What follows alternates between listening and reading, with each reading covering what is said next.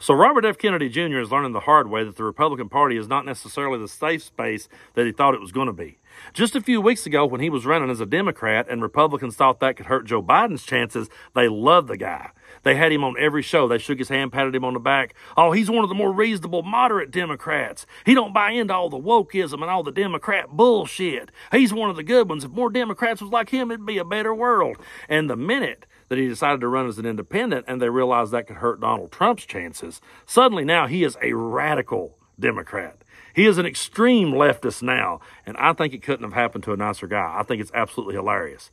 Because Robert F. Kennedy Jr. for years has been going around saying things like that Wi-Fi causes brain cancer, that antidepressants are the cause of school shootings, that chemicals in the water is turning kids trans, AIDS might not be caused by HIV. I mean, he's been saying Alex Jones level bullshit for years. And whenever he gets confronted and questioned about it, he always goes, well, you're taking it out of context. That's not what I said at all.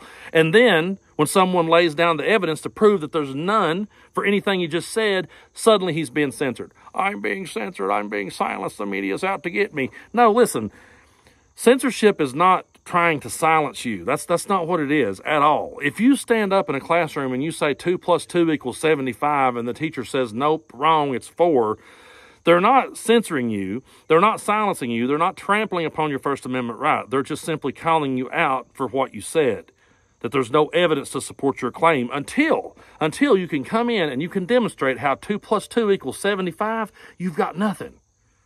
So this whole idea that he's being censored is absolutely bullshit, but it's just hilarious. How do people have the ability to jump through all the mental gymnastics it takes to be a Republican? Because literally, last month, Robert F. Kennedy Jr. was a moderate. He was in the middle. He was a nice guy. They all loved him, and now he's an extremist. He's a radical. He's a Marxist. He's a socialist. He's everything. They sick the dogs on him now. How do you guys jump through those hoops? I have got people who has argued with me about RFK for a long time, and they've told me that I should be more like him. Hey, man, he's a Democrat. He's one of you all. Why don't you listen to him? And I'm like, look, we threw him out a long time ago. We don't endorse that guy. His own family don't endorse him. But now that they feel like he might be a threat to Trump, suddenly he's a radical. And we could literally go back and show you the comments you left and show you the status updates that you made. And they're apples and oranges. They're completely different now. Daylight and dark. You've changed your position totally. But somehow you will probably do like him about you taking it out of context. No, the context is you like the guy when he thought he could hurt Biden.